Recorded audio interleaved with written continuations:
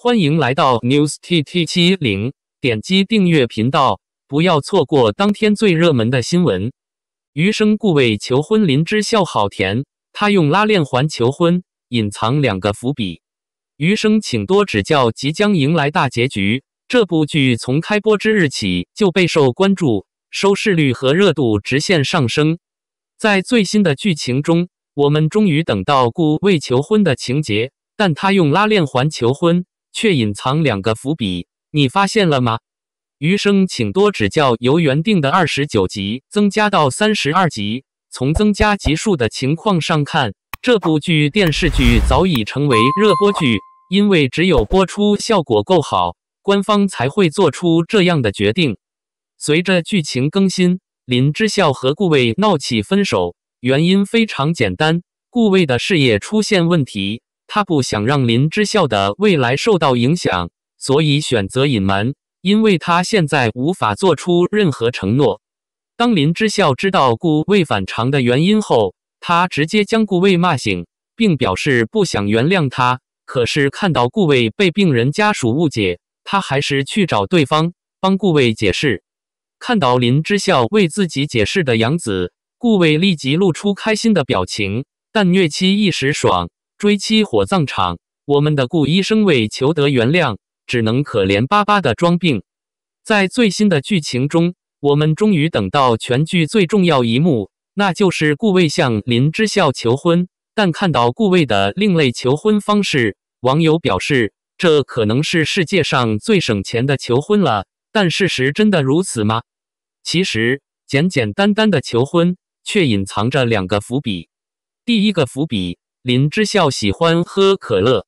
林之校和顾魏的误会解除后，他们成为比较要好的朋友。每次林之校和顾魏一起出去或者休息，林之校都会给顾魏可乐。最初顾魏是拒绝的，但次数多了之后，顾魏也开始喝可乐。最关键的是，顾魏对林之校告白，也借用可乐。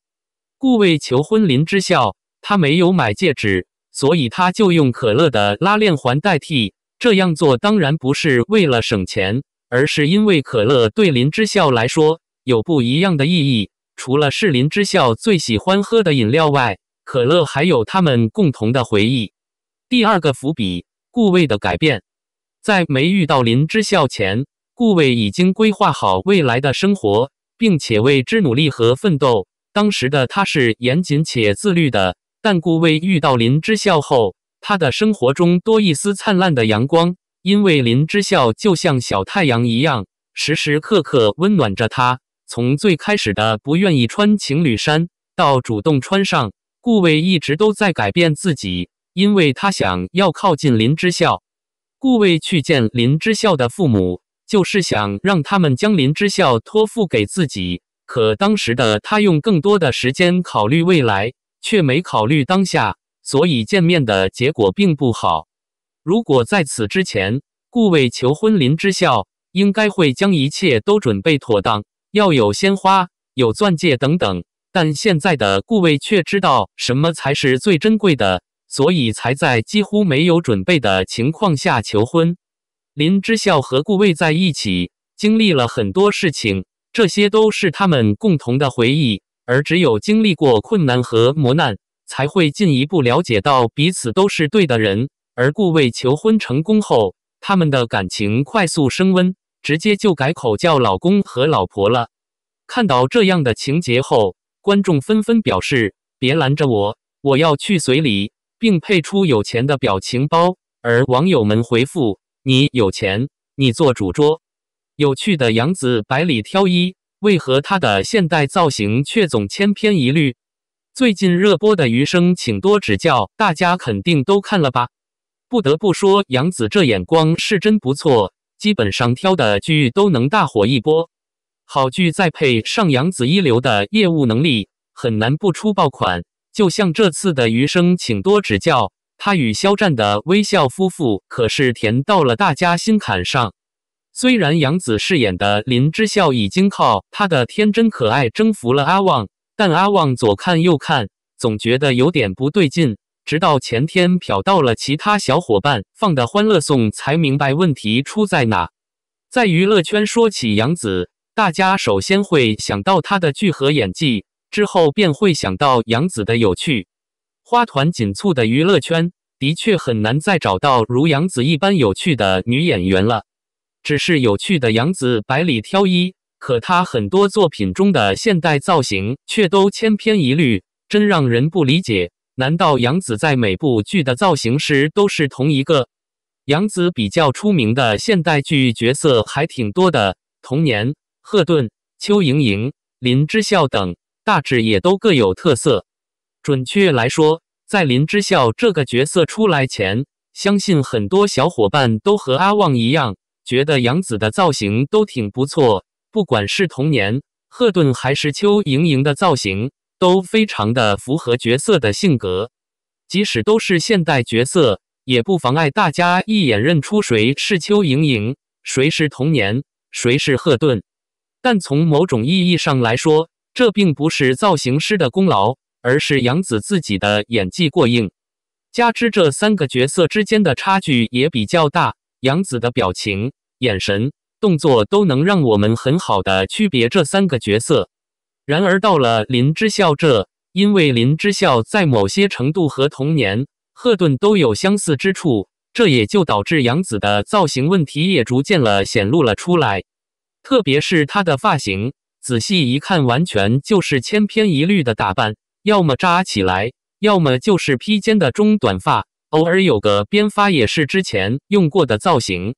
或许有小伙伴会说，现代剧里女演员们的造型不也就那么几种，杨紫的发型相似也很正常，没什么奇怪的。但大家仔细想想，咱们每次去理发店被托尼老师忽悠时，他们晒的发型那可真是多的让人眼花缭乱，似乎只要你有头发，托尼老师就能给你弄出朵花来。普通的托尼老师都有这水准，难道剧组专业的造型老师还找不出其他适合杨紫的发型？可能只是不够用心罢了。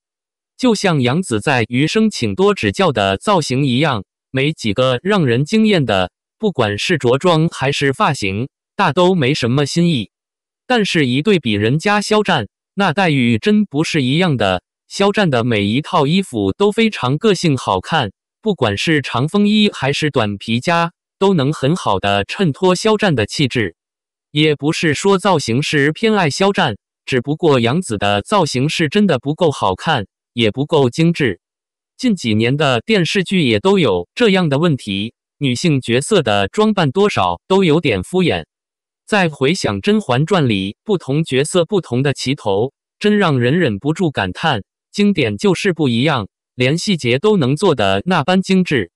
也不知为何，明明现在拍电视剧的条件是越来越好了，资金也越来越充足了，可是电视剧的效果却越来越差了。